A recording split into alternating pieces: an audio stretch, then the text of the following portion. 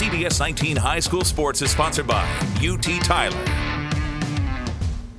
Well, CBS 19 training days continue to roll along, and it's off to the land of the Buckeyes. Jeff Traylor Stadium at sundown yesterday. What a beautiful building. And, well, the Buckeyes, they are trying to get back to another beautiful building, AT&T Stadium in Arlington.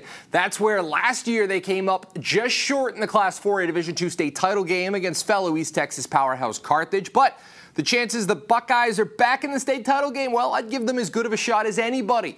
They bring back quarterback Brandon Tennyson, who was a dynamic playmaker for the Orange and Black a season ago.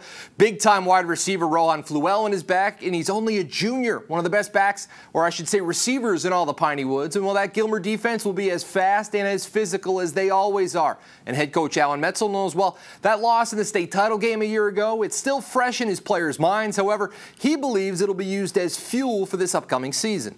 Is it in our minds? Sure, it's in our minds. Is it something that we dwell on in a negative sense? No, it's not. Our goal was to get there, to play well. We got there. We've got to improve there. So we spent the whole spring working on that, on the things, being more mentally tough, getting ourselves bigger, stronger on our lines, offense and defense, going through team building things that are going to make us better as we move through the season. So those are all things that we've been working on ever since January.